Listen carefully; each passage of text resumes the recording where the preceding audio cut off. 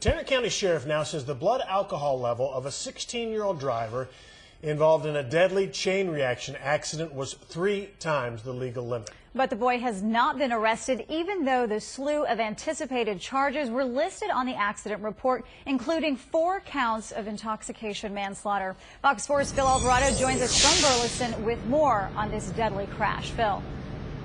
Well, Natalie, the Tarrant County Sheriff today released his report on the cause of that accident, and what he tells us is that there was a tremendous amount of alcohol involved.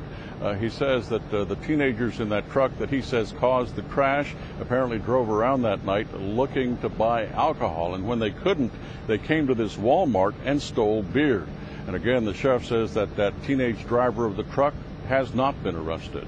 The results from the accident investigation are stunning. Tarrant County Sheriff D. Anderson says the 16-year-old driver of the red Ford pickup that hit and killed 4 people was drunk. Came back with a blood alcohol content of 0.24, 3 times the legal limit in Texas. The sheriff says the night of the crash, they used a warrant to take a blood alcohol test from the driver, Ethan Anthony Couch, seen here on Facebook. Anderson says the Ford truck was carrying 8 teenagers, including 2 in the pickup bed. The sheriff says they know where the teens got some of the alcohol that night. Had gone to a convenience store to try to buy alcohol and were turned down. Investigators believe the teens in the Ford truck then drove to the Walmart in Burleson where they stole beer. We subsequently went to the Walmart in Burleson and found a surveillance video of people from the truck going in and stealing 2 cases of beer. The sheriff believes at least some of the teens in the Ford truck had alcohol before the beer theft. That they were drinking earlier and they probably were either short or running out and went to restock. That's my belief when they made the Walmart run, because it's just a little more than an hour from the time they were at Walmart till the time the crash occurred. So they couldn't have gotten that intoxicated in an hour, is my belief.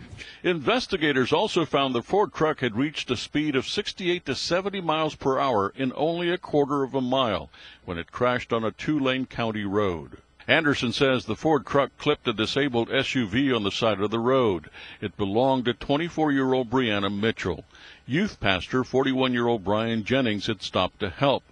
52-year-old Holly Boyles and her 21-year-old daughter Shelby Boyles, seen here on Facebook, had come out of their home to help. All 4 were struck and killed. The Tarrant County DA says he can't talk about his part of the investigation, saying he can't speculate on when and what charges will be filed. The TABC is also investigating where the teens got alcohol before the stolen cases of beer. And so for the district attorney's part in this, apparently there will be charges filed. It's just a matter of when and what those charges will be. The sheriff says that the teens had left a house about a quarter mile from the accident scene when the crash occurred. Steve? All right, Phil, when there's a situation like this and the people who are suspected of drinking and driving leave a business or a bar, there's usually ramifications. Let's talk about that house you just mentioned. Do we know who was in charge? Were there adults there when all this was happening?